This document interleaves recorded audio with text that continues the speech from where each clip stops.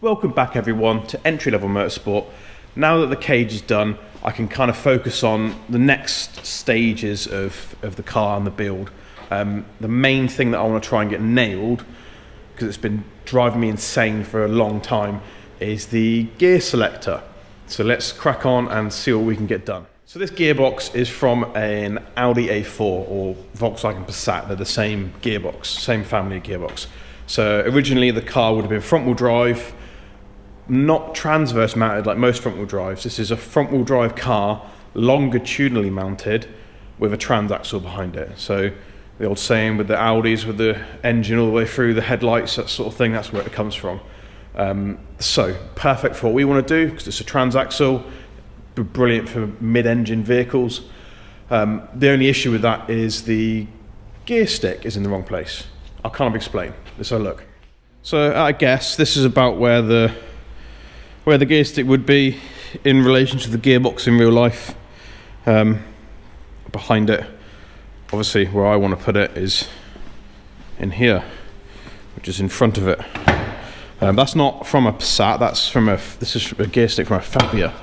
It's got the same pattern as a Passat or Audi A4, but it's a cable jobby. A Passat has the like rods, and obviously that's no good for what we're doing. So we're going to try and adapt the cable jobby. I'm going to show you my plan of trying to work it, and then we'll go from there. So this is the rod on the back of the gearbox, the selector rod to select the gears. It does left and right, so that's as if you had your gear stick, you're going left and right in the gate, and then in and out, so you can pick which gear. So that's, as far as I'm aware, that's neutral, and then that way and that way will be first, second, third, fourth, fifth, or that's all opposite. Does that make sense? Because when you push the, hang on, it'd be better if I show you the gear stick. Oh. So when you push this forward to go into like second, for example, that rod on the back goes in the opposite direction. Does that make sense? So it's kind of going to be a little bit of guesswork. But I've got two choices on how I do this. I either run 4 cables and only have them pulling. So every single motion that cable is pulling. It's kind of a bit of a pain. Or I go for cables that do a push-pull, so like a push-pull cable. Then I'm relying on the force of the cable not to squish up in the what's it called, Bowden cable. You've got an outer and an inner. You're relying on that cable not getting squashed, because obviously it's got quite a bit of force to push on something. I've got to measure first, so I'm going to measure to see the length of cable that I need, and I'm going to try and run with 2. So a push-pull cable, so it pushes and pulls it sideways and push and pulls it backwards and forwards. So we'll try and do that. So I guess that's kind of about in the car where it wants to be. This is all complete. I can change all this, so it's not like this is set in stone.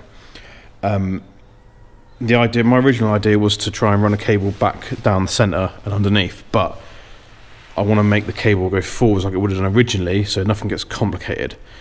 So obviously there will be a dash bar going across here, so my plan is to go up in the centre console, because there'll be a centre like piece blocking your legs off from each other, along the inside of the dash, and then we'll run underneath this cable.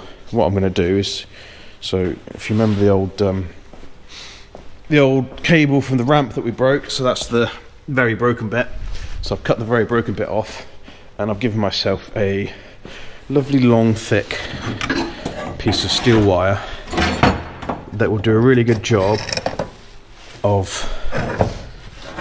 showing me the big curves that a Bowden cable would need to take. Does that make sense? So obviously up behind the dash, along, and then it will run under here, around here, and then it's going to go, there'll be a panel on here so you won't see it, so it'll go up and it'll run along the back side of this pipe here, this tube, and then we'll come down somehow, kind of do something over here to get us in the right position for there. Whether we have a lever doing the pulling, like a we'll see. That'll give me the correct length to buy the right length Balcon cables. And then at least I can I'll probably add a little bit of slack just so that I've actually got the right amount perfectly.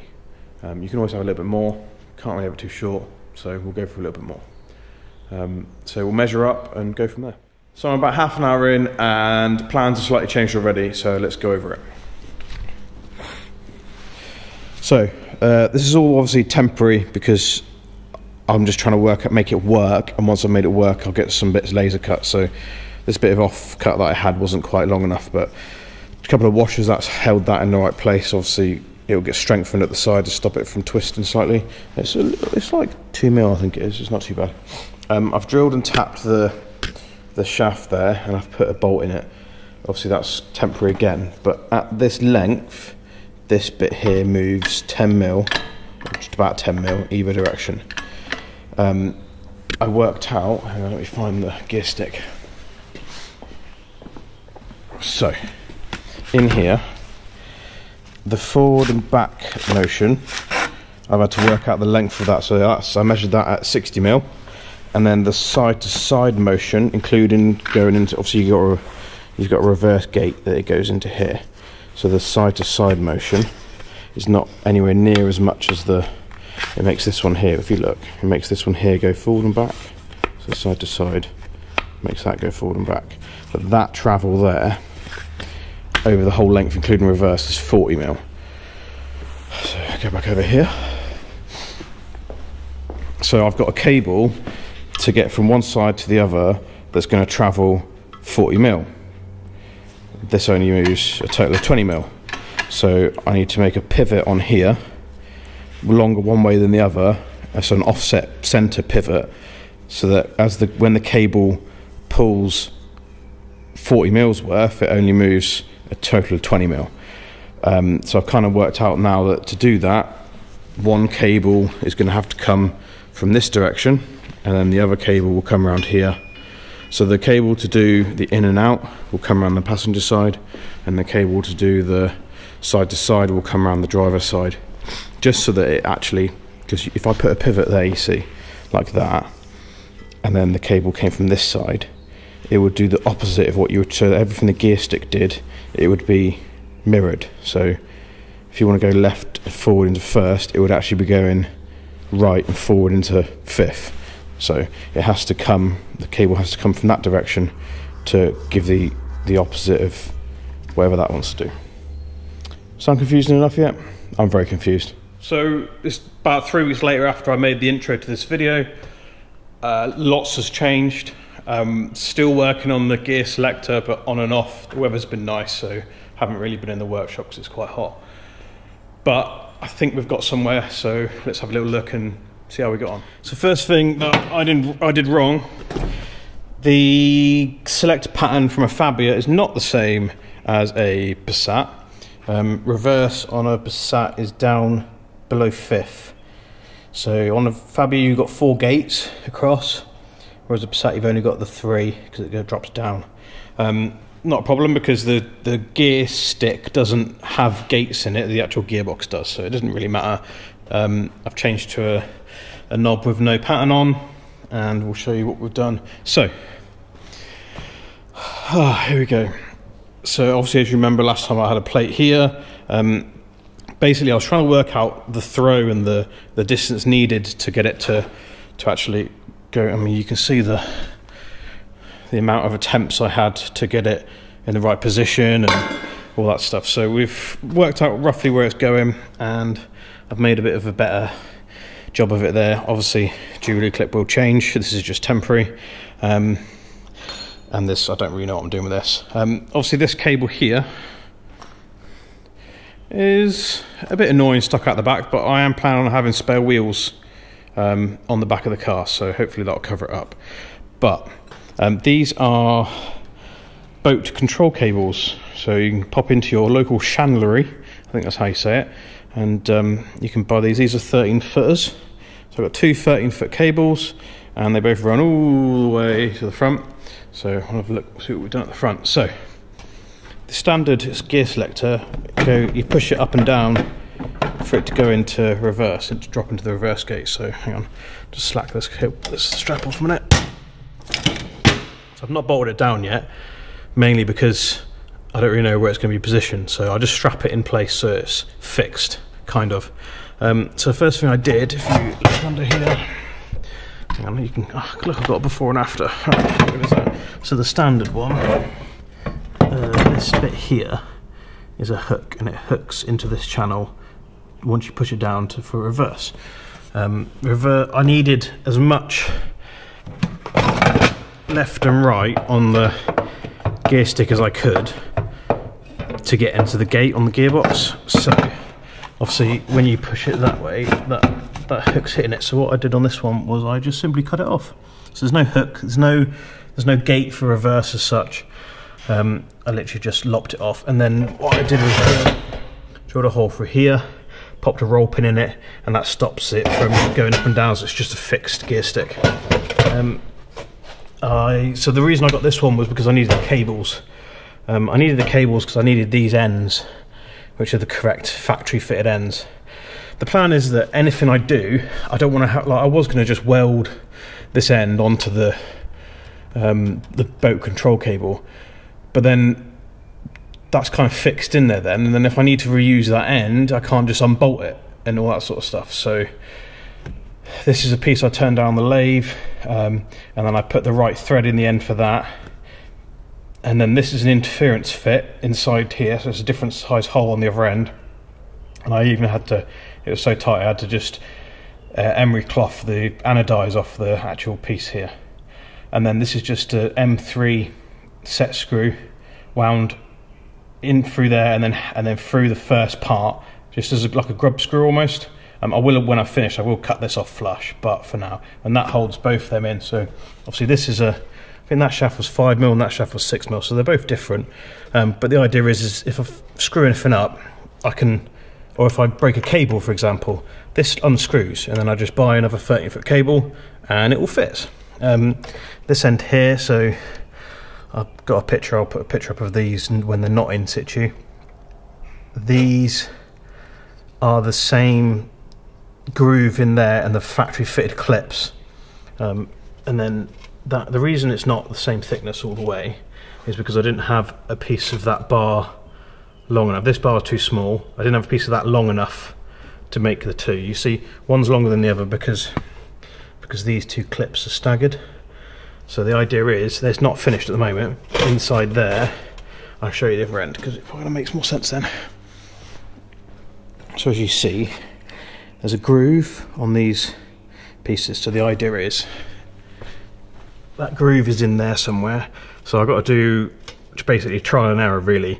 And I'm going to drill 3 holes through, and then I'll tap that, and then I'll use an M3 set screw as a grub screw, basically to hold that end of the cable again, so that I can take this out and replace it. If I break a cable or anything like that, I can just go and buy the same exact cable for, I think it were 35 quid each, and then I don't have to do anything. I just undo the set screws, take that out, job's done. So I kind of need to work out where they go, but it does, these cables will obviously be lifted up, so the passenger's feet will come underneath them. They both curve round, and they're going to run underneath this bit of cage here. That's the plan anyway. So it does work. I can't really show you because I'm only one person at the moment, but that slides in and out,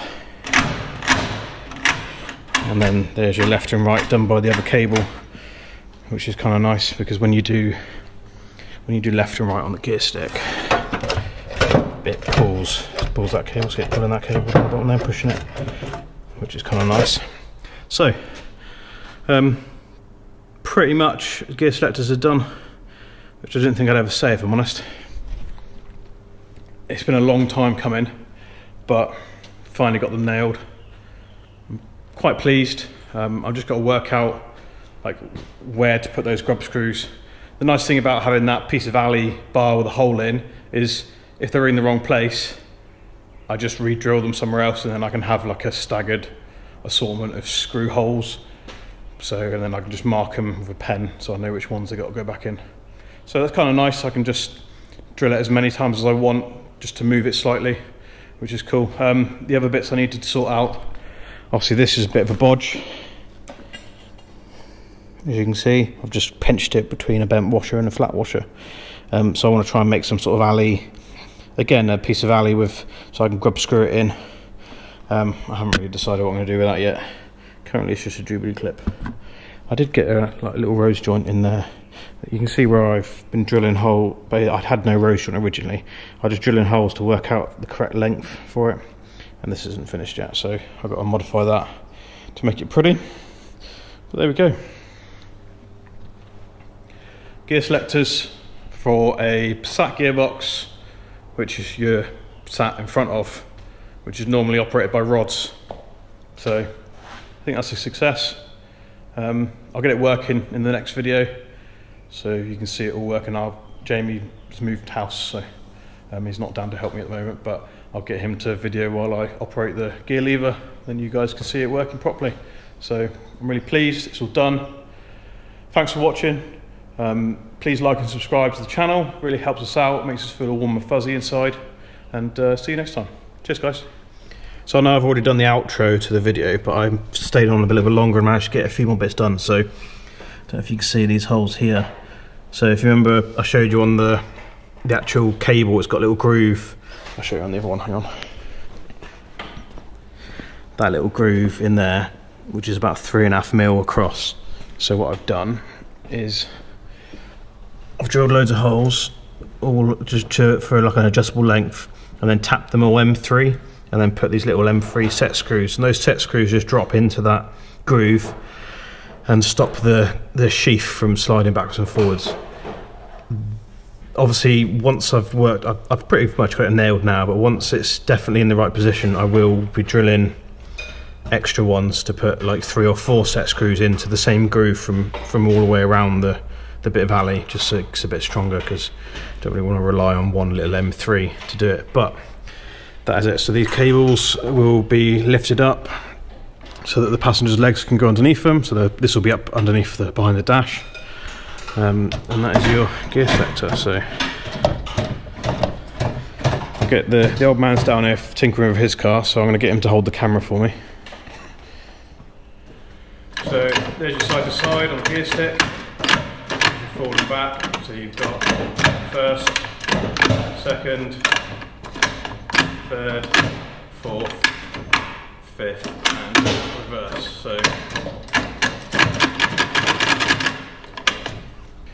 that's all very nice, and it works. I haven't bolted this down yet because I don't know the position of it. I've just Brett just strapped it in so that I can hang on it.